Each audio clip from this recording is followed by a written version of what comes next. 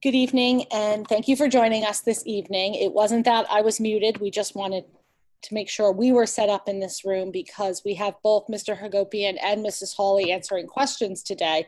So just like we've done with every other presentation, if you do have a question because I say something and it immediately pops into your head, we ask that you use the chat function to Mrs. Hawley or to Mr. Hagopian, and they will answer your question. If we see a trend in questions, like we've done every other time, I will answer them at the end of the presentation. If I can't answer your question, which is possible, we'll get back to you or we'll add it to the presentation before it's posted on the website. So I'm going to share my screen and we'll get started. Okay.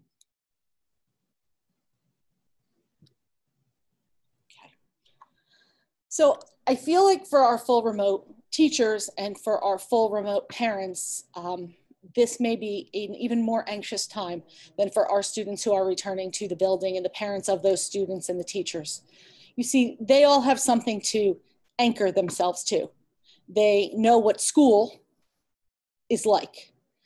Their kids, even though school will be different, know what the classroom is like.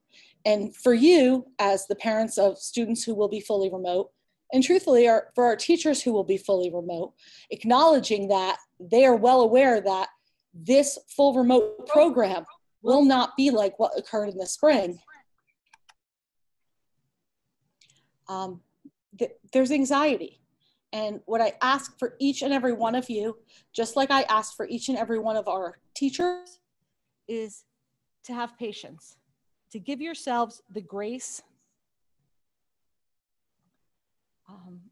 to accept imperfection in the beginning, because it is going to be imperfect. I will not stand in front of you right now and say, this is going to be the best thing ever on September 8th, because the fact is, it's going to be messy. And my goal and my hope, and what I hope for that each of you will embrace, is that on September 9th, it will be better. And on September 10th, it will be even better. And on October 16th, even better. That's how we move forward.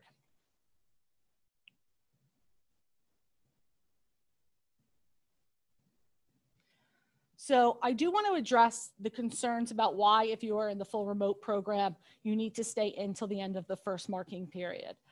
There are many school districts that are treating their full remote students as visitors to the classroom, meaning the hybrid model is occurring and students are just streaming in. I have several friends who work in a neighboring district and they began that yesterday, and it's really hard. And I believe that our full remote students deserve the same focused teaching that our hybrid students deserve. To do that, it's all a game of numbers and it's all a game of personnel. And if people are leaving and coming in the middle, it changes my staffing. And what happens is I find myself needing to hire staff, which is fine. But trying to hire staff in 5 days is not very easy if we want high quality staff members. And we also will land up in a position where I'll immediately be furloughing staff because I suddenly won't need them in an environment. So the transition period that we're using is very consistent with the majority of Bergen County. I can think of one district in the county that is not using this and is using a 10-day. Their kids are going back to different schools in different spots. And for us right now, this is the plan. And on October 9th, and we'll think about things again. And at the end of the first marking period, we'll think about things again. As I said in our reopening webinar, these are the 6 tenets that guide us this year. And I really want to talk about consistency as key. The reason that our full remote students are in cohorts is because our hybrid students are in cohorts. We want the programs to mirror each other. It's why the schedule for the day is similar. We're treating our full remote program as if it's another class. The room for that class just doesn't happen to be at Oradell Public School right now. We also really want to assure you that in terms of adult learning, yes, there's a lot of adult learning that's going to have to take place for our teachers. And we've been doing that for the past 3 days, and we are committed to continuing to do that. And I know that there's a lot of adult learning that you may feel you need as a parent. Some of the classroom videos that I will talk about that are being created by Mrs. Lynch will help you as a family too. And we are still brainstorming a way for families, especially in K-1-2, who are really nervous about Google Classroom or third grade, that we may be able to give you a class outside. If you're comfortable coming into the auditorium where we can socially distance you, doing it in there, because it's one of the hardest things to do is to teach a technology skill like Google Classroom while you're actually on your computer at the same time. So let's talk about what live time looks like. So in our hybrid model, we talk about on-site time and we talk about remote time. And in our full remote model, I keep struggling with the language. So sometimes I'm going to say cohort time. That means when your cohort is live and non-cohort time. So right now I am talking about your live cohort time. So if you're in a kindergarten, first or second grade classroom, this is the schedule on the left-hand side for if you're in the A cohort. So your child is going to log into their Zoom call at 8:30. They will remain in that Zoom call until 11 o'clock. During that time, this is the approximate breakdown that will happen for instruction. So for example, when it comes to 8:55, the teacher may say, boys and girls, it's time for reading. Let's take out the books that we're working on, or let's go to Epic and pick one of the books that you're going to be reading today. There will be opportunities for you to get some books from OPS if you don't have access to them at home, or if your child is struggling with digital reading, because it is, for some kids, it's the best thing ever, and for some kids, it's a little bit more difficult. Once that teacher teaches the lesson, your children will work on that work right there at the computer, okay? At that table, at that desk. We're not bouncing around the room. This is just like they are in the classroom. They've had the lesson. Now they're going to work right there. The teacher may ask a follow-up question. I'll talk a little bit about how the teacher might put them in a breakout room in a few slides. When we get to recess, there's 3 different possibilities for this time. But what I have said to teachers in the beginning is your K-1-2 students in the upper grades, they're going to be on a computer from 8:30 to 11. And as much as I'd like to give them some free time to talk on that computer and have recess and interact with their peers in a less structured way, I actually right now would like them to get up and move around. So they'll stay in their Zoom call. They don't have to log out of it because we don't want the added stress of having to log back in. But I encourage teachers at this time to say to your child, go for a walk, run around the house, get a snack, whatever it is, because they've just been sitting for an hour and they're going to be sitting again for another hour and 15 minutes. So for the beginning right now, it may look like that. We have talked about weaving in some SEL activities during that time, but again, we're still sitting, and I really do want to encourage that our stamina for learning is going to be low in the beginning of the year. It's going to be low on site. It's going to be low for our full remote students because school was different for 3 months. So while September is always tough when we come back, I tell the story of being a first grade teacher and having children fall asleep at their desk at the end of the day. It's going to be even more difficult right now. If your child is in the B cohort in K1 or 2, they will log on to their computer at 12:30. They will stay in that Zoom call until 3 o'clock. In grades 1 and 2, there will be another 60 minutes of asynchronous activity that your child can do at any point in time. You can call that homework, but you're home all the time, so I'm not sure that's the work either. It's the additional learning work. So that additional learning work will be a little bit of what homework looks like. It'll be read independently for X amount of time. Do your Go Math work. Work on some added IXL activities. Work on your foundations practice for that day in word study. It may be continue doing something in science and social studies in the upper grades. And in terms of specials, okay, I wasn't going to talk about specials today because I haven't talked about specials with the whole community, so you're getting a sneak peek at specials, and there will be more information shared with the entire community. So one of our real focus points was, how do we streamline specials so that you weren't looking for 14 different Zoom links? So what our special area teachers have done, one second there.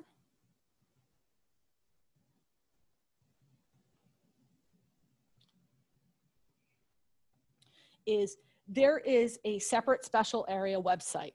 So when you go to that special area website,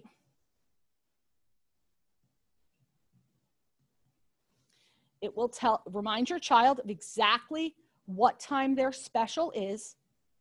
And this link right here, every Monday, Mrs. Albrecht, Ms. Pease, Ms. Tajian's A class at 2:30 has library. They click on that link. That is the link for library every single week. Okay, specials are being run 5 days a week, not on a 6-day cycle. That's part of why our special area classes will seem a little bit bigger, but I felt that it was more important to provide consistency right now and to say to you, is it an A day or a B day? Are you the A cohort? Are you the B cohort? And to also ask you to think about, is library a C day, a D day, an E day, an F day? It seemed like alphabet soup. So we are running specials on a 5-day schedule for the first time in many years. And our specials will be a combination of live and recorded lessons. So in 3rd grade, everything is live except for the 2nd physical education class, as all students have 2 PE classes a week. You can do the 2nd physical education class whenever you'd like your child to do it, okay? In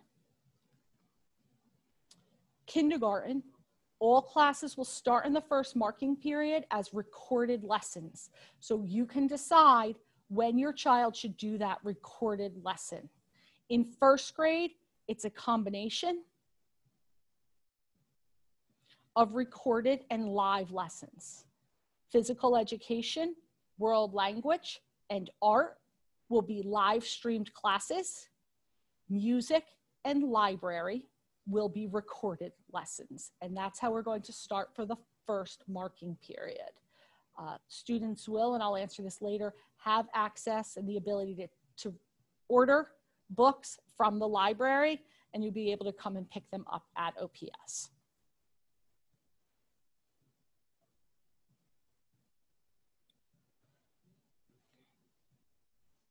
There are no special area classes for the first 2 days of school.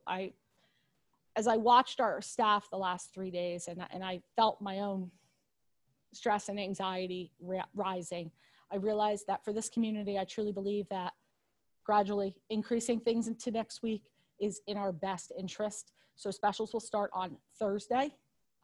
If you want to have your child do something, have them draw a picture for their teacher. Have them draw a picture for Mrs. Boconfuso. Have them read a little bit more. Have them compose a song, whatever it is those first 2 days. Grade 3, this is your cohort day. So if you were in the hybrid model, this would be your on-site day.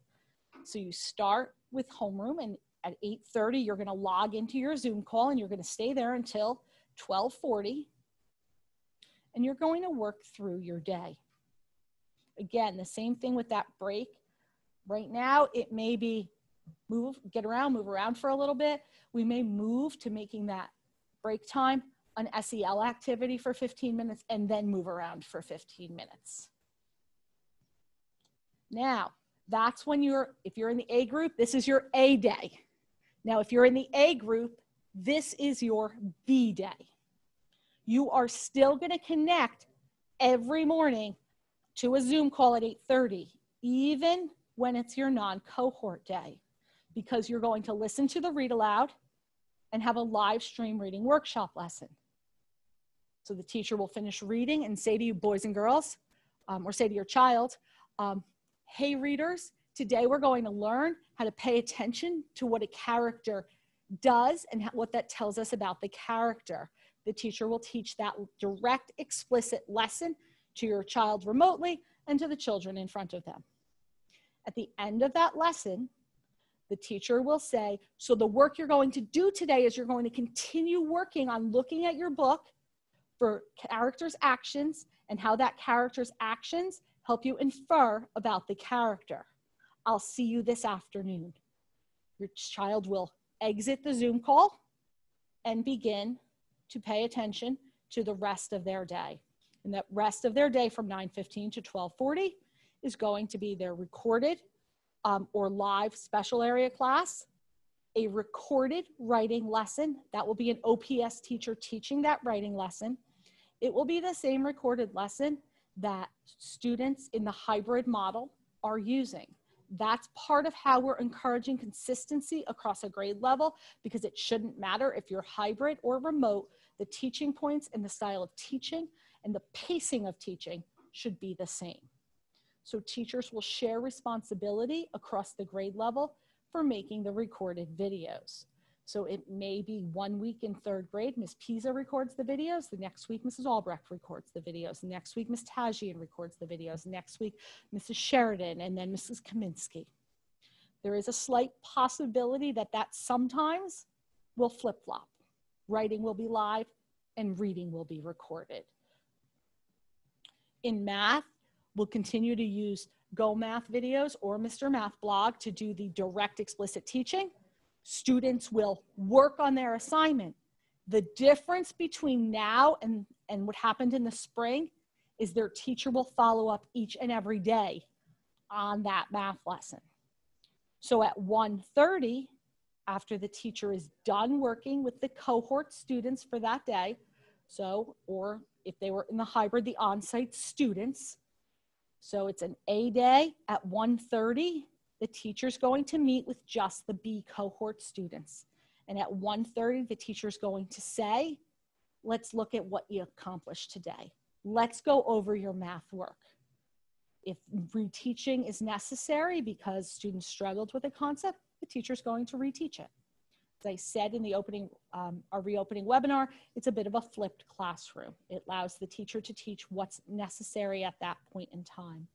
The teacher may also, it's 50 minutes, so the teacher may also, it actually should be to 2:20 because it's actually 50 minutes, not 40 minutes. And the teacher will also perhaps say, let's share some of your writing today, because the reading already happened in the morning. The teacher has a better grasp on what your child did as a reader. The literacy assignment, when I use that language, because I know we get stuck in educational jargon, that typically means a grammar assignment, a vocabulary assignment. It could be spelling, something along those lines. Grades 4 and 5, this is your cohort day. So if you're A, this is your A day. If you're B, this is your B day. You're going to, again, log in at 8:30. You're going to stay in your Zoom call until 12:40. And this is your non-cohort day. So if you're in the B cohort, this is what happens for you on an A day. So on Friday, September 11th, that's a B day. So this is what the A students will be working on. And again, for both our hybrid program and our full remote program, this Zoom call at the end of the day, this 50 minutes of live time is a way to try to create consistency between the days when you're fully live and the days when you are working more independently. But we know at the end of the day, there's accountability for the student. What did you get done? But there's also a chance to teach anything that the student struggled to learn independently that day. Grade 6, you do know you're also getting question and answers, right? Yeah. Okay, thanks, just checking. Yeah.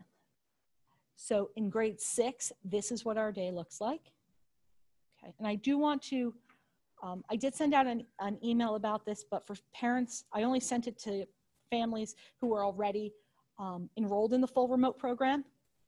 So if you were not enrolled in the full remote program and you've gone in since then, 4th and 5th grade, unlike what's happening in our hybrid models, there is one teacher And we made that decision in conjunction with the teachers who said, we just think it's better for kids at that age and for parents to only have one person to need to contact.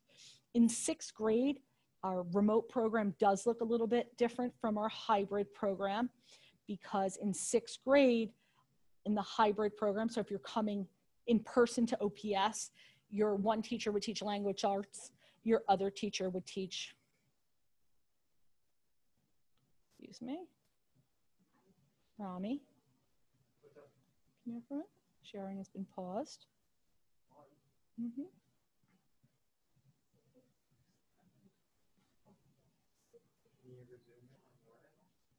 Trying.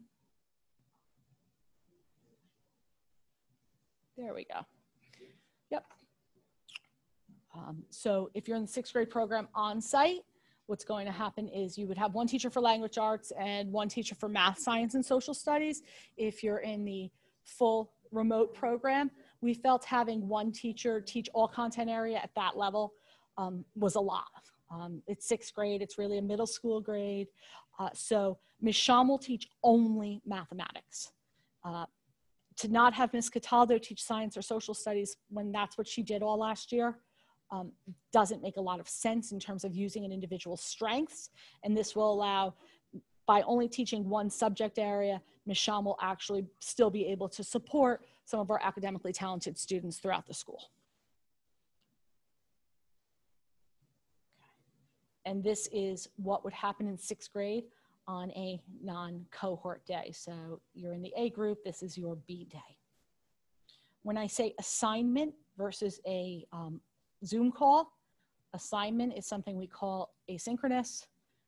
You're not all doing it at the same time, even though here in the schedule, my goal is that students will do it at this time. That's where I'm going to need some of your help to make sure you're saying to your child, no, this is your schedule and this is your time, especially because they need to, when they meet with their teacher at 2:10, they do need to have their work done, okay? There may be some extra pieces they didn't get to, but it's really hard for the teacher to check on what they've done if it's not been done yet. Okay, so let's talk a little bit about materials, okay? The hallways of OPS look like a delivery center right now. You can only see a little bit on this picture of one folding table, but right now in the hallways, there are 10 folding tables. On those folding tables are a plastic bin for every single one of our full remote students. What we've spent the past 3 days doing is putting the materials we anticipate you will need for the first marking period into that bin.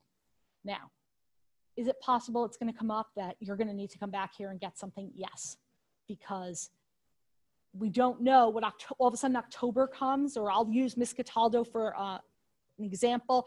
I know that she has some hands-on science lessons she's planning on doing, and she hasn't had time yet to finish putting together the bags of materials for those lessons. So when those moments come up, we will send out a blast and say, over the next 3 days, please stop by OPS. There is, in the enclosed lobby, there is a bin. Please pick up a bag of materials from that bin for your child. So on Friday, you will come to the front of OPS. There will be a folding table outside with several administrators and whoever else we can rope into helping us. And at 9 o'clock, if you're in pre-K or kindergarten, you will come and pick up your materials. If you have a child in kindergarten and you also have a child in 2nd grade, you may pick up kindergarten and 2nd grade at the same time. We don't need for you to have to come back and forth 4 times. It just might take us an extra second, because outside we will have kindergarten, pre-K and kindergarten, but on our tables inside, we will have the other grades. So we'll just run in and get that basket for you for 2nd grade or 4th grade, whatever it is. You will be picking up technology too if you need it. Now, we did send out a survey asking our remote parents if your child is in need of technology. If you don't need it, I ask that you don't take it, because as you know, we are waiting for one shipment, one order of technology to come in. So some of the devices that, if you don't need, help me to deal with some of our K1 students where we're lacking in some devices. We will make sure that everyone who needs a device gets one, okay? We just ask that, we hope that you've filled out the survey and communicated that to us, because that's what we've put in our bins. If it's not there and you still need one, we'll run in and we'll get something. It'll just take a little bit longer and we won't get to be as efficient as we'd like to be. On site also will be the PTA. Your PTA supply box is here if you've ordered one, as is your memory book from last year.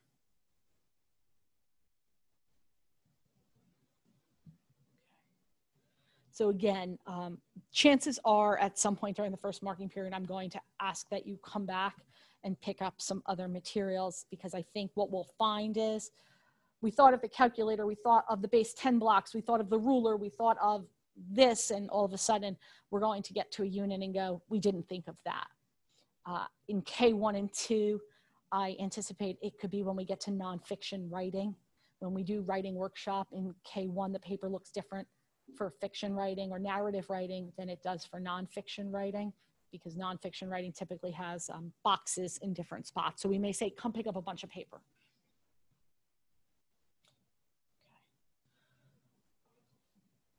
So how are you going to get feedback? Because, you know, that was the concern in the spring. You know, my child did the work, but how did I know if they were doing it well? And so that's what we keep looking at. We keep looking at what are the platforms we can use that give feedback without creating stress and anxiety. And if you had a 6th grader in the spring, we thought we did this really great thing, and we were going to have a virtual field day where kids had to video themselves doing an event and upload that video. Unless uploading that video became challenging for parents, and then what was meant to be fun turned into stress. And so when we're giving feedback, we want to make sure that all the effort goes into giving quality feedback, not in how to upload the materials. So one new application we'll be using in grades 3 through 6 is called GoFormative, and it allows students to answer in a very quick fashion, so the teacher can see everyone's answer at one time and inform future teaching. We also one of the reasons we're using Google Classroom in grades K through 2 is to have a feedback loop. So one of the things you can do in Google Classroom is there's an app for a phone or an iPad, and it will allow you to take a picture of student work, and the teacher can easily see it and provide feedback on it. Okay, we're not going to get there on September 11th. So I ask that you allow the beginning of the year to be about routines and protocols and building rapport with your class. And if you're anything about school psychology, it's a bit like Maslow's hierarchy. We need to deal with our physical needs first. We need to deal with our emotional. Well, in this case, we're dealing with operations, okay? We're dealing with protocols. We're dealing with emotional connection. Then we're dealing with high quality instruction. So I'm not saying it's going to take us till October, but it's going to take us a little bit to get there, okay? The other piece that, as I shared during the opening webinar, is the district has purchased an educational account of Zoom.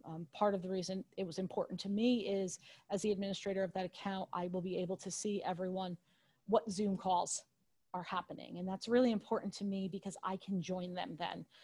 I saw a student today and I was really happy to get to say to her, I'm still going to see you, even if you're in the full remote model.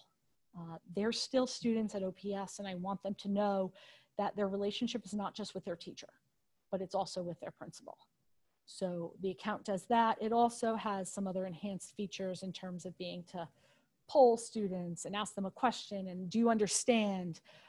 And we're also going to be using breakout rooms more. What a breakout room does is it allows the teacher to not have to set up a separate Zoom call to work with 3 kids, but I've taught my writing lesson. Okay, it's my live day. I'm in the B group. It's a B day. I've just taught the class writing and I said, okay, everyone get to work. But now I might say, okay, you know what? Johnny, Jenny, and Jake, I'm going to put you in a breakout room right now. And I'm going to work just with those students. Okay, that's part of how we get to personalized instruction. Let's talk about miscellaneous questions. How How do I know my child's cohort? I did realize that some people who were in the full remote program thought that by being in the full remote program, they would be getting live instruction 4 hours a day, 5 days a week. That's not really fair because hybrid students aren't getting that. So we're mirroring the hybrid program we're mirroring the full remote program to the hybrid program. So if your last name is A to Lee, you're in cohort A. If your name is L-E-I to Z, you're in cohort B. If your child's in a special education program or you requested a change and it was granted, you were notified by administration. We are in the process, when I go into the parent portal, so I say, let me see a child's parent portal, I actually see their cohort. I had a parent send me their view last night because they didn't understand why a parent couldn't see it. And I learned that your side doesn't see it. So I've reached out to our student management system to see how I can add that feature to the parent portal. What is the size of a cohort? Average cohort size is 13 to 16. On-site, it's 12. If enrollment numbers become a concern, we're going to revisit it just like we do in a classroom. We've already done that. The number for third grade, we planned to have one teacher teaching third grade full remote. The teacher was going to have 12 students in the morning, 12 students on an A day, 12 students on a B day, because that's what our projections showed. Those of you who said, yes, we're interested, we're considering this, that's about where the numbers were. When we asked you to commit, the number went up in that grade. I was uncomfortable with the size of the cohort, so I added another B section. So we have one cohort on the A and 2 on the B. If we need to do that in another grade, we actually did the same thing in second grade. We were originally planning to have one teacher, A in the morning, B in the afternoon, same thing.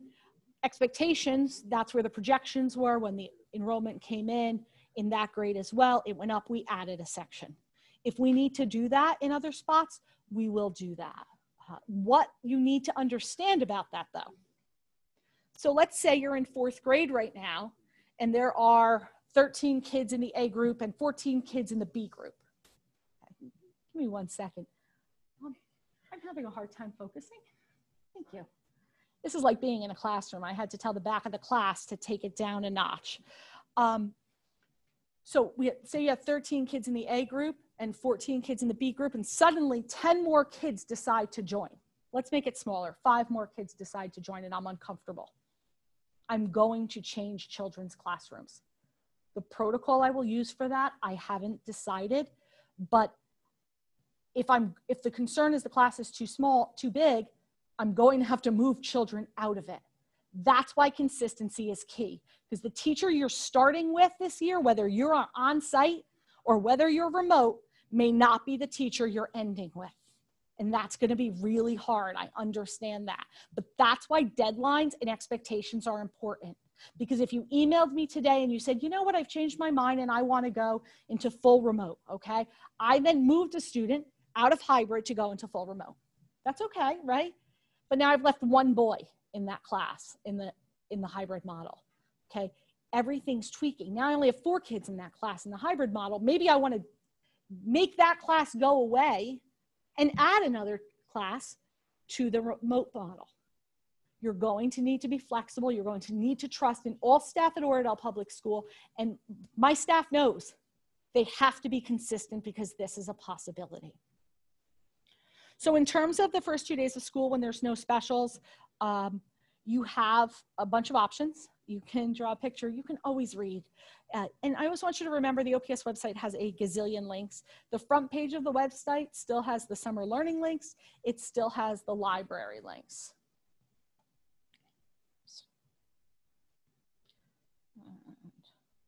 Got a little excited there, I think. How will I know if my K2 student has homework?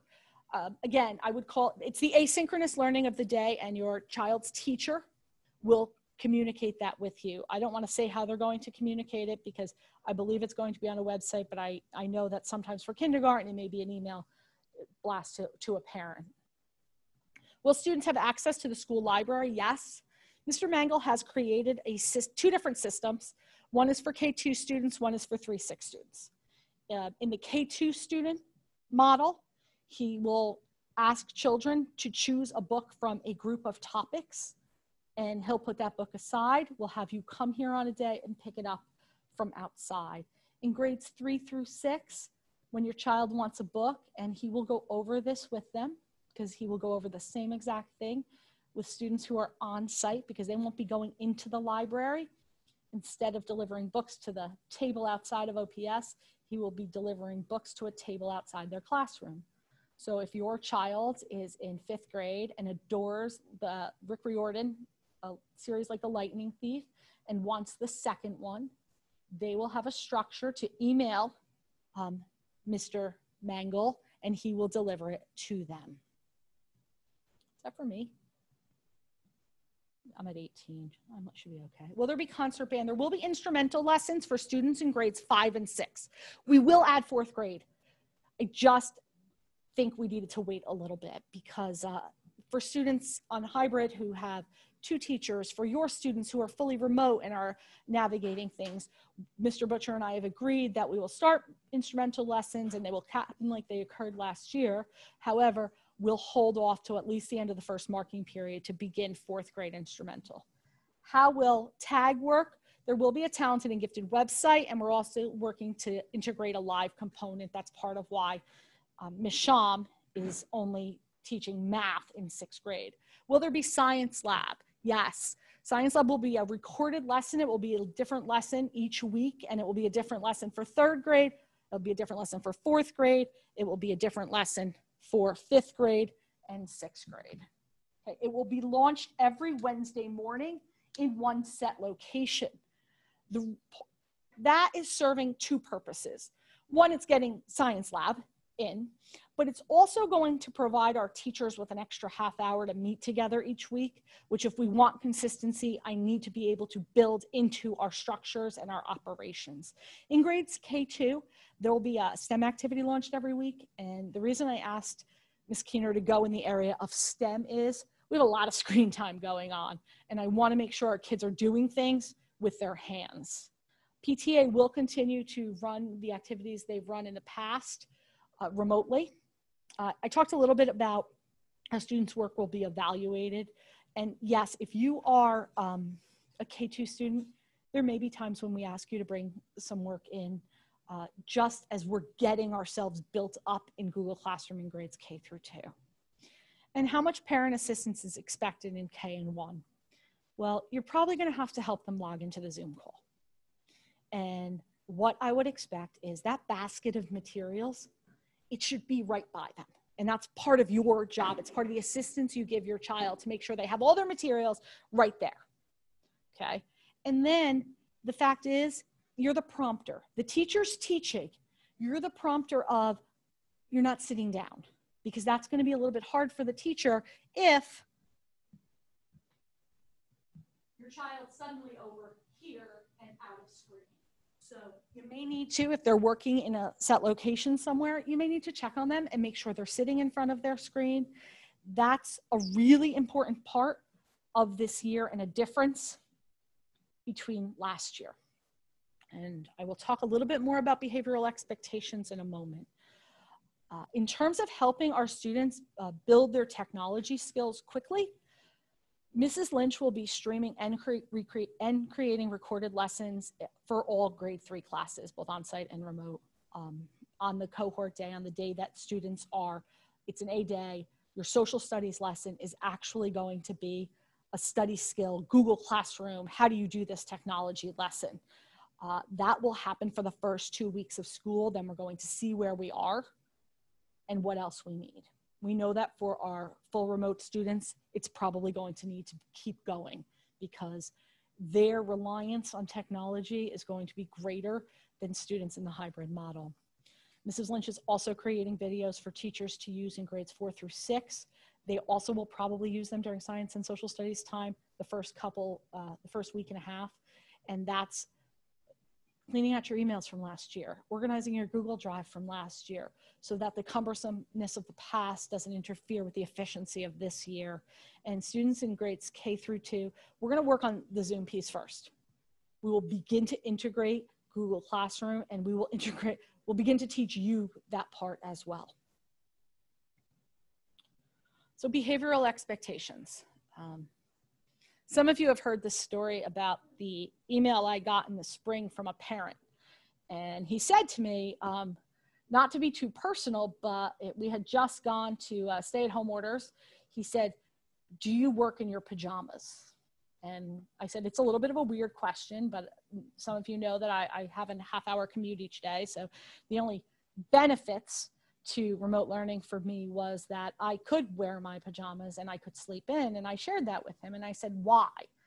And he believed, and he told his daughter that if you're going to be efficient, you should get dressed each day. He said, do you think Miss Bozius wears her pajamas when she's working?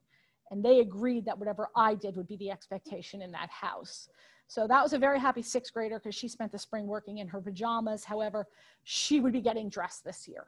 I need for our students to understand, A, that this is different than the spring, and B, this is school. So children are going to be dressed for school.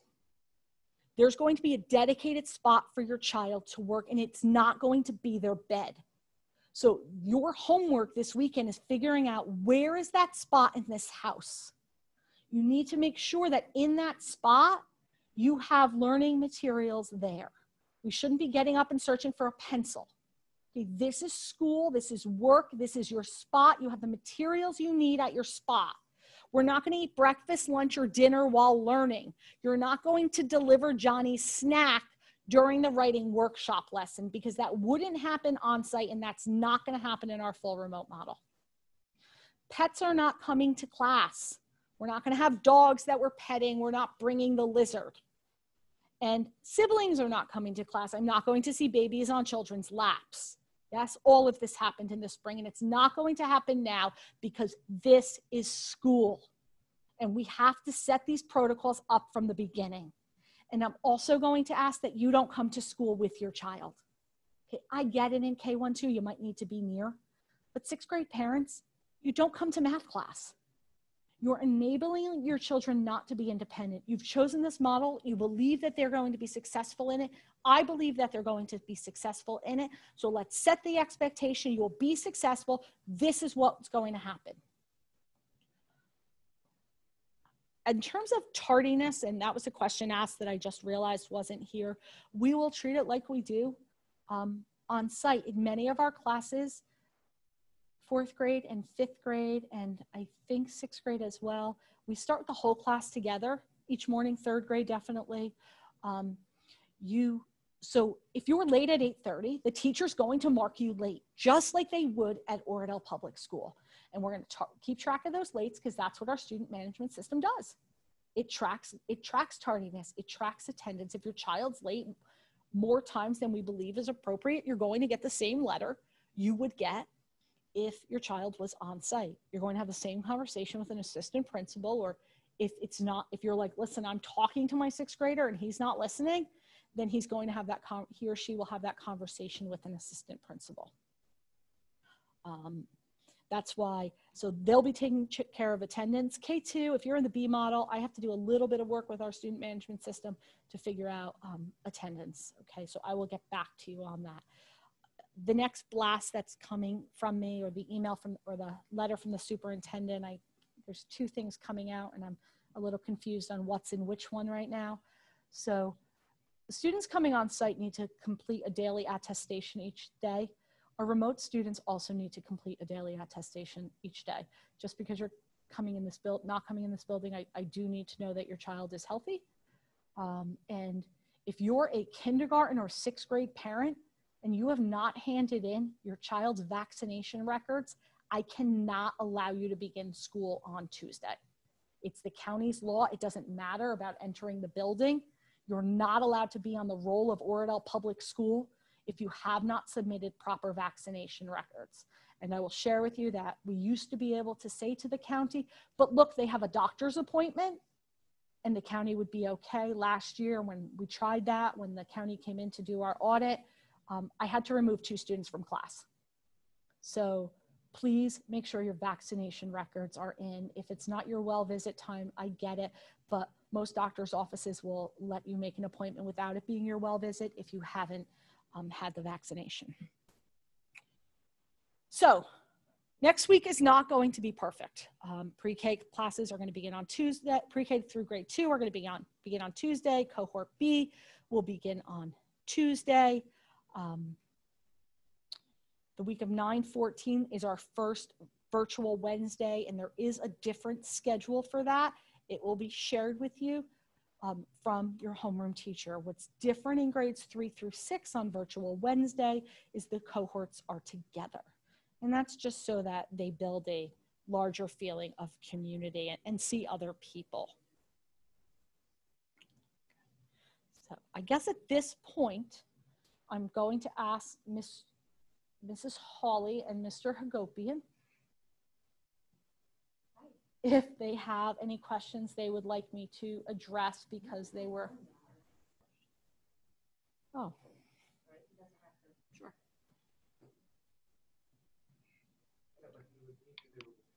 It's okay.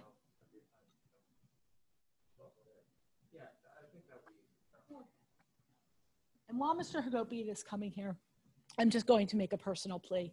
I know you're stressed and I know you're nervous, and no matter how much information I give you, it's never going to be enough. I just ask that you maintain open lines of communication with the school, and I ask that you stop being the Lorax. In other words, if there's an issue and you feel it, email me and say that. Don't email me things like many people are saying, because many people aren't emailing me. And if you don't have, I'm going to leave Remote Learning up, that email address, because it's working a little more efficiently than you emailing me directly, because all 3 administrators are monitoring it. But if you don't tell me there's a problem, I can't solve it. So for example, yesterday I sent out a blast, or whenever my last blast was, right? I got an email from a parent. She's like, Facebook wants to know where kids are being dropped off for drop off and pick up locations. Now, one parent's asked me that question. I can't answer a question if I don't know it's a problem and that information hasn't been clarified. So if there's something you need to know, I may not have the answer, but I'll get back to you. Ask it to me, ask it to Mr. Hagopian, ask it to Mrs. Hawley. Stop asking it to each other and turning I statements into many people statements. Okay, speak for you. Take care of your child right now and don't hide behind many people statements.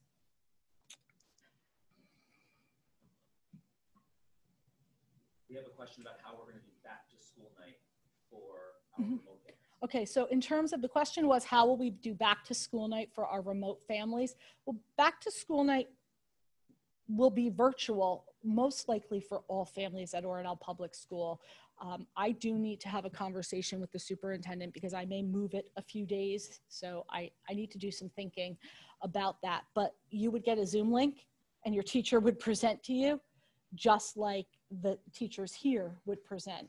Our classrooms aren't going to handle, let's say there's 12 people in a A group and 11 people in a B group. I can't put 23 people in a classroom. I wouldn't put 23 students in a classroom. So it would be a remote presentation at a set time. You would have opportunities to listen to your child's curriculum and to ask the teacher questions. We got a few questions about the TAG program. Mm-hmm. So maybe we can talk a little bit about how the students will be screened or what the program will look like this year. So in K2, so the question was about the TAG program. And as I said in the presentation, it is a work in progress. Right now, we know that there will be a TAG website with activities for students to do. We are right now looking at the schedule to see how to add a Zoom call for students who have qualified in, so students in grades 4, 5, and 6, to meet with Ms. Sham. Grade 3, I will screen you, but not yet. So instead of doing our screening in September of grade 3, we won't screen our students till later into the year, and we will have to recreate our metrics for assigning in, because actually I don't have to, because I can use the fall Linkit scores into that. So it will be after students have taken fall Linkit. I will set up a time. I can give the COGATs remotely. I would prefer not to. So that's a conversation I will have with our full remote families who have 3rd graders to see if we can create a situation where someone might be comfortable bringing their child in to take the COGAT. For the validity and reliability of that test, I wouldn't be incredibly comfortable giving it in a remote setting.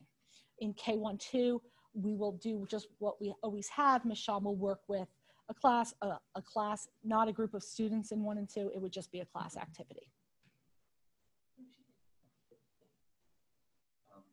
You're walking from the camera.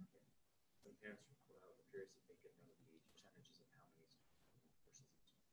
Okay, so the question was how many students are remote versus in school? Right now, no, higher than that. It's higher than that. So we have approximately 750 students at Oradell Public School. We have approximately 199 students at last check in the full remote program. I do actually think I might have added one today, which would make it an even 200. So I'll let you do the math on that one. Related service questions like speech. Mm-hmm. So in terms of if you have a child who has special education, speech will be remote for all students. Okay, so unless you're in the pre-K program, Ms. Kalakin is going to go into the pre-K, but in this case, if you are remote and you're in the pre-K program, it would be a virtual session with her. In the case of OT and PT, it's a conversation you'll have with your case manager. You could come on site just for that related service if you feel that OT or PT in a remote setting wasn't effective for your child, but speech will continue to be remote. And for the first 2 weeks of school, OT and PT will be remote because I am waiting for the plexiglass pieces to finish their treatment areas with. If it is not your cohort day and you have a question, can the child email the teacher, or do they have to wait until the afternoon when you meet with their teacher? That's a great question. If it's your cohort day, can the child email the teacher? If it's not your cohort day. So it's an A day and your child's in the B cohort and they're working in the morning, can they email the teacher? They can email the teacher. I cannot guarantee you that the teacher will have time to answer. They may have time during that recess break to look quickly and answer something, but I can't guarantee if it comes after that time. I need the teacher focused on the students who are live with them at that time. So if answering the email is going to interfere with the live time, my guidance to teachers will be do not answer it at that time. And that's why that 50 minutes at the end of the day is so important. What I would encourage your children to do is if they get to something and they're stuck, email the question, okay? Work on something else and see if that answer comes back. And if not, I actually can talk to staff about checking their email before they meet with the cohort in the afternoon so they know ahead of time these were some of the struggles. When should parents expect to receive their initial logins for Google Classroom? So the question was, when should parents be expected to receive their logins for Google Classroom? It's my understanding that third grade teachers will be weaving that in right away. 4th through 6th grade already have them. I know that we were working on pre-K today. I would end K. So I anticipate, since K-1-2, that's 31, 16, about 50 people. It's the distribution of it to you that I have to work on. So I think I can get that done by the 11th, by September 18th. And again, K-1-2 for those first 2 weeks, we're really focusing on the Zoom part. So the Google Classroom part coming a little bit. I think I'll do it backwards. We'll start with 2nd grade first and we'll work down. Because kindergarten, your Google Classroom part is going to be the least important right now. We're going to do a lot more of sharing. In the beginning of kindergarten is about sitting, it's about reading, it's about talking more than anything else. If your child had an instrumental class last year, Mm-hmm. when did they expect Mr. Butcher? If your child had an instrumental class last year, when should they hear from Mr. Butcher? Mr. Butcher has never started instrumental classes the first 2 weeks of school. He has spent 2 weeks usually getting his classes up and going. So I would expect him to be taking the same amount of time this year. If you by any chance are new to Oradell Public School and you're in grades 5 or 6 and you play an instrument, please make sure you email Mr. Butcher at butcherj@oradellschool.org so he's aware that he has another student who'd like to participate in the program. And I will tell you, kudos to Mr. Butcher. He's already trying to figure out how we could do a concert, how we could do a sing-along in a virtual way. For children in the remote program, should parents monitor them while taking assessments to prevent cheating, or will the assessments be taken with the teacher? With students in the remote program, should a parent monitor assessments to make sure a child's not cheating? The fact is, it's going to be on the live day we're going to do the assessments. If we could link it that way, we can absolutely administer an assessment that way. So we won't do any assessments on your non-cohort day. So we're never going to give the B group an assessment on the A day. So I think we'll be okay. And truthfully, I think what I would guide teachers is to give a lot of assessments on virtual Wednesday when the whole class is together, because they can monitor the whole class at one time. Nobody's getting an assessment first. And I think that would actually be the best method we use moving forward. How will parents receive the Zoom links? Okay. So how will parents receive the Zoom links? So in K-1-2, we're going to go to a little bit of what they did in the beginning, what they did last year, and it will come to the parent or be listed on a website shared with the parent.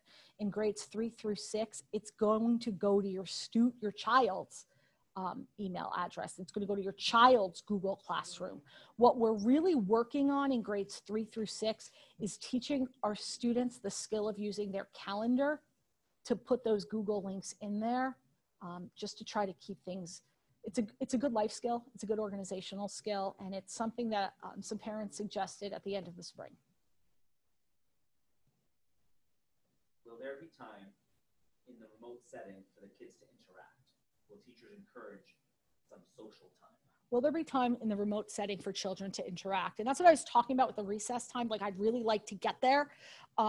It's just not going to be the first week because I want kids to run around a little bit and move around a little bit the first week. So it could, a parent asked me that question. I thought it was a really great one. I would love to create some situations where kids can just talk. And it makes me think back to when we went remote in the spring and kids ate lunch together. We may not call it lunch now because the teacher needs lunch, but we can absolutely work on saying, how can we just talk and do an activity that way? And I also, it depends on each of your families too. Like, it's important you get to know each other, and it's important that you find ways to find out who each other is. Like, I think when you have your first Zoom call, you'll kind of know who's in the class. But, if you're comfortable, this is a time to start building relationships and doing things outside of school with some of those kids as well. Will children in a remote participate in Open Circle? Will children in a remote setting participate in Open Circle? Absolutely. One of the things that we're working on is taking the Open Circle lessons and making them applicable to right now. So one of the first Open Circle lessons is, how do you get in the circle? Well, you're not going to do that in a remote setting, but the protocol might be, how do you come to the Open Circle meeting, ready to be a good friend, a good listener, a good member of our community.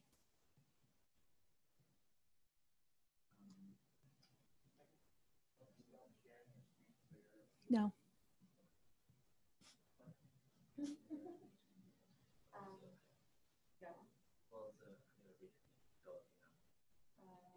We are new to Oradell School. When will we be receiving the students' email login information? What grade? So the question was, we are new to Oradell Public School. When will we receive login information? We happen to have our tech in the room. He is working on that right now. Your child's classroom teacher is the one who's going to be given it.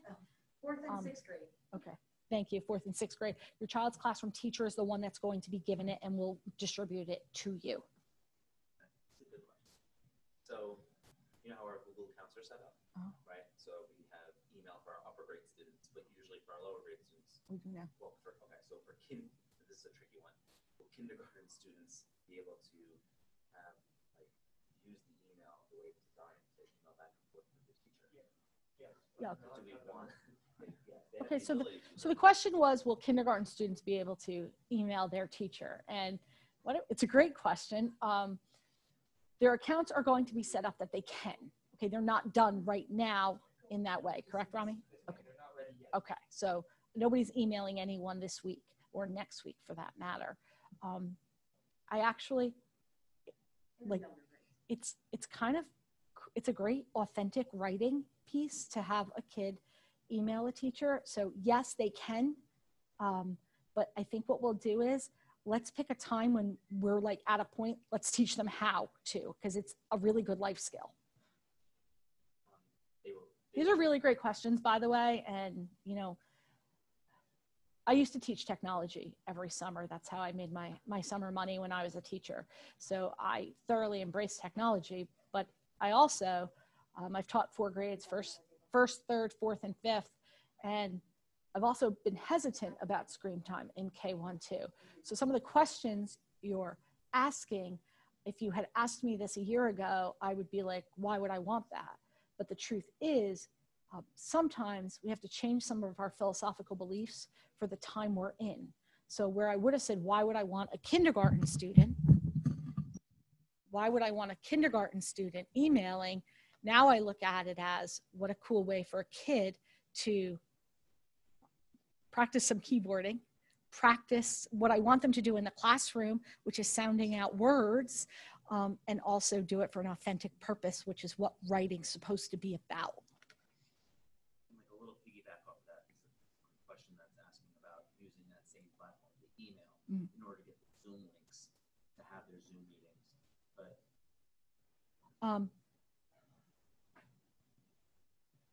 so the question was, could we use the student emails for the Zoom links? But the question is in the process of that be kindergarten student? In a kindergarten student. Let me think about it, because here's what I'm thinking. In a perfect world, what we might be able to do is have the teacher set up their distribution list to include 1 email for a parent, or 2 emails for a parent, and the student Gmail account, the Wordle School account. And then a parent could choose whether the student, whether you're accessing it through your child's email. And the reason that might be really helpful for some of you is if you're not the one home with your child, it might be helpful that whoever's with your child doesn't have to get the link from you, but knows to log into your child's Wordle School account. So I can see how that could be beneficial and something I want to talk to our K1 teachers about. It says, can kids use a private email address instead of tying everything to Google? No, can kids use a private email address? No, it's actually against many policies, but we have to use school email, just like our teachers have to use their school email and our students need to use their school email. Will teachers check homework and provide feedback? Will teachers check homework and provide feedback? Well, again, I want you to move past the word homework to the asynchronous learning part of the day, and they would give feedback on that like they would give feedback on anything else. Remember, a lot of that, though, is going to be what we can't get done in a shortened day. The research says the #1 way to improve test scores later on, academic ability later on, is reading. So if it's read 30 minutes and write a response, they're going to respond to that response. And that's a lot of what we've been talking about the past 3 days, because students used to write that response in a notebook. So we've had to talk about how do you take that notebook to a digital form. You can take that to a Google Doc, but you could also take that to a Google slide. And if you do a Google slide, it's almost like this presentation, like we're giving every student a notebook. I just think that you're doing a great job, and so does the rest of the community, because we got a really nice message from someone that said, thank you so much for a fantastic presentation. It's very well thought out and put together. I'm just breaking up all the questions with that, so maybe you can have a sip of water. Mr. Hagopian is reading a compliment because I think he was starting to read some of the exhaustion on my face. But keep your questions coming. I'd rather answer them than have you, you know, when we don't answer questions, when we have stress, it builds in us and it makes us reactive, and that's never healthy. So if you have a question, let's just ask it. And it's really helping me think about some things that we may want to do. And to that extent, here's what I'm also going to say to you. This doesn't have to be the last one. We can meet again and see how are things going. Because yes, I can walk outside at dismissal and, well, let's face it, I can't stop a parent from telling me if something's wrong. So if we need to find a way to have time for you to say, this is really working, but this isn't, I'm open to that, because some of your questions have made me rethink some things. Some of the things in the spring survey about the special areas really made us rethink some things. So I think this answer will depend on the grade level. Mhm. But it says, with Google Classroom, will the children be able to submit their work easily, or will they need a parent's assistance? okay, so in Google Classroom, will children be able to submit their work easily, or will they need a parent's assistance? It really is grade dependent. So if we move to the using the Google Classroom app to take a photo to upload to the classroom, a kindergartner might be able to take the photo, but may not be able to upload it to the classroom without your help. The second grader, my guess is, can do both, because there's a big jump between first and second in terms of skill set. Do we have class moms for each class this year? Do we have class moms for each class this year? I have to be honest, I don't know that answer. I know we were creating, yes, I think I do know that answer. At last I checked, there were class moms for every class. We weren't sure what they were going to do yet, but I think where we left it with the PTA was we would assign someone and then we would figure out the job responsibilities later. This is a tricky question because we don't even know what this will look like for our hybrid students. But it says, will remote students be part of school special activities such as Halloween and fairs? Okay, so the question was, will full remote students be part of school activities like Halloween or what was the other one? Like a fair, like any kind of like book fairs. Yeah, like those book events fairs that and we things have. like that. Okay, so here's how I envision it now. Well, first of all, Halloween's on a Saturday, so Oradell Public School would like to ignore it altogether because let's be honest, we're not parading. So we might come up with something. We would find ways to stream your students in to it. So like if we were going to have an author visit, the author visit's going to be virtual for everyone. So your child will stream into that same author visit because we're not going to have large group settings. Let's say that there was a holiday boutique. Let's say it was going to happen outside. We would give your class a time to come if you chose to. So we would always be as inclusive as we can, but remember that the Oradell Public School that's going to happen next week isn't like last year. So there's not going to be a Halloween parade.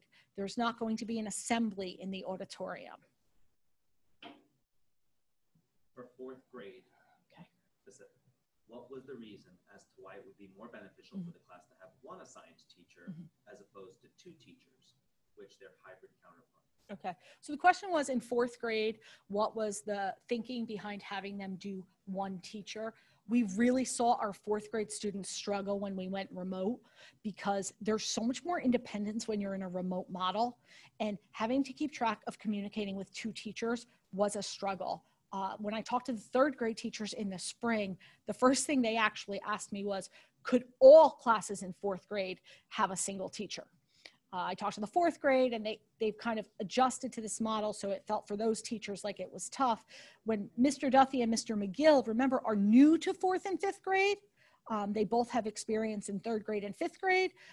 They were the ones that came to me and said, listen, we've been thinking about this, and they both have incredibly strong backgrounds in math, science, and social studies. Language arts is a little bit newer to them. Mr. McGill hasn't done it since third grade, Mr. Duthie since he taught fifth.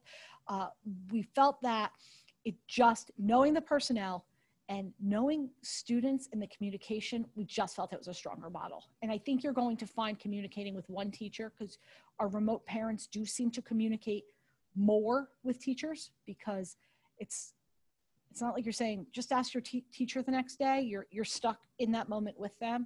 So it will give you one point person as well. So this next question was addressed at our first presentation that we had done a long time ago, but I think it'll be good because it represents our hybrid families. Have you thought about having a periodic survey for this year to poll both hybrid programs and remote programs so that we can collect some feedback instead of receiving individual? Yeah, so I think it's on this last page. On October 9th, as I shared in the reopening webinar, there will be a survey that will go out to everyone in the community. It will probably have some general questions, and I could see it having questions just for the hybrid model and just for the remote model.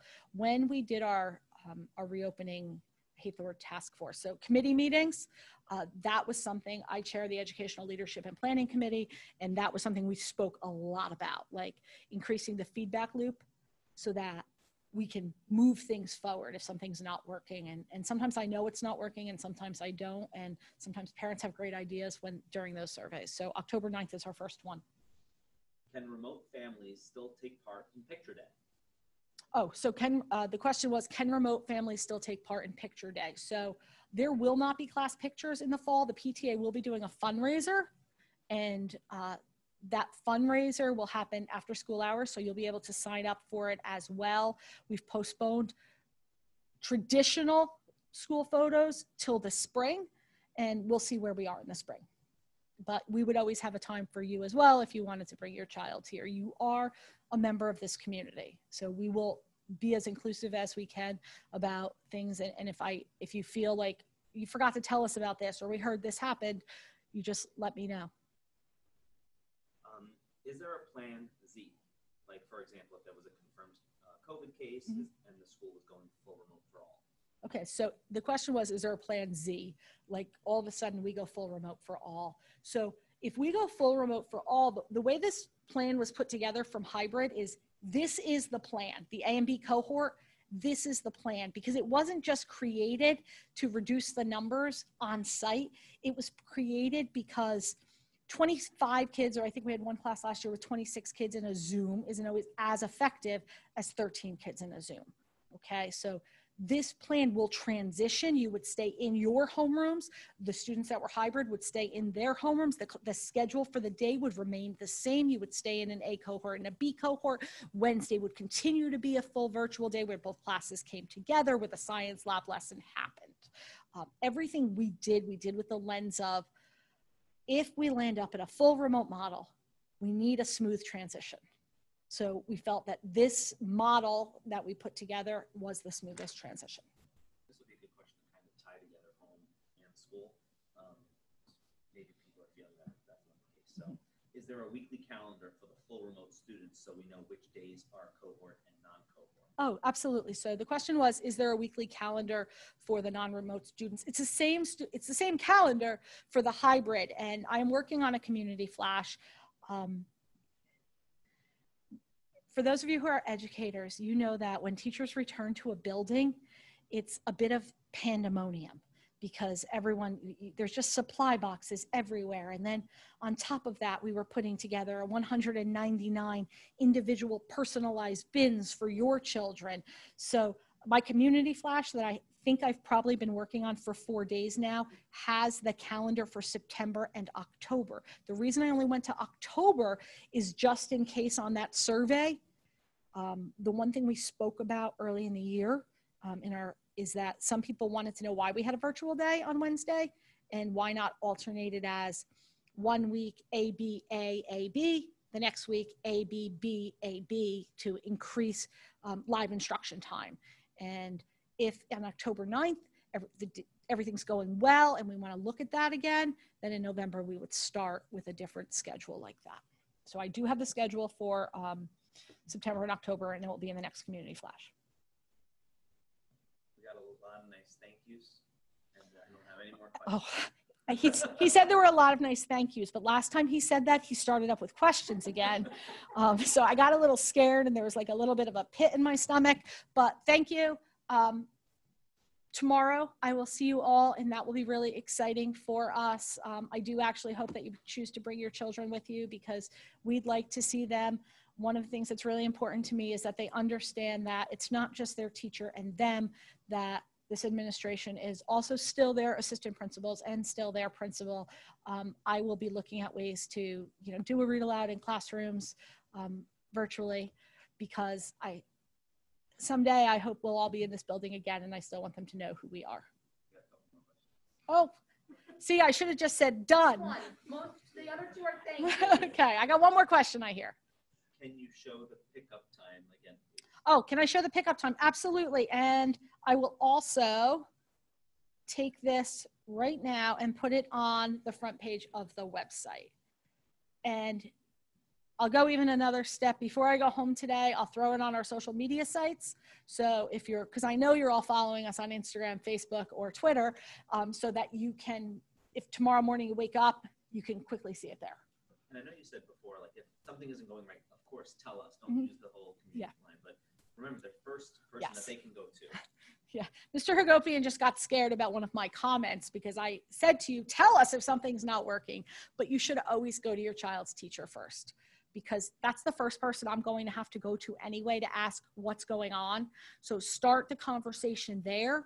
And then if something's still a problem, then you go to Mr. Hagopian. If it's in grades K through 2, if it's in pre-K, you would go down to special services and to your child's case manager. If it's in grades, I'm sorry, Mr. Hagopian's 3rd grade also, K through 3. Mrs. Hawley is grades 4 through 6. And I have promised you this for a while, and it's bothering me that it's not there. We will have a special reopening website. I've been working on it. It will link right from the front page. It will have all of that on there. So in the spring, one of the things that happened was I sent an email out about if you had a tech problem and you didn't need it then, and then 4 weeks later you had a tech problem and you didn't know who to email. So one of the things is, one of the tabs on that website is who to contact when. There's a tech problem, there's a bullying issue, there's an academic issue. So that will be there too. And the reason I'm choosing to put it on a separate website is because by law, we have to have certain things on the front page of our website, and it just gets to be too much. I'm really done now? You're really done. Okay. Great job. Thank you very much, and I look forward to seeing you tomorrow.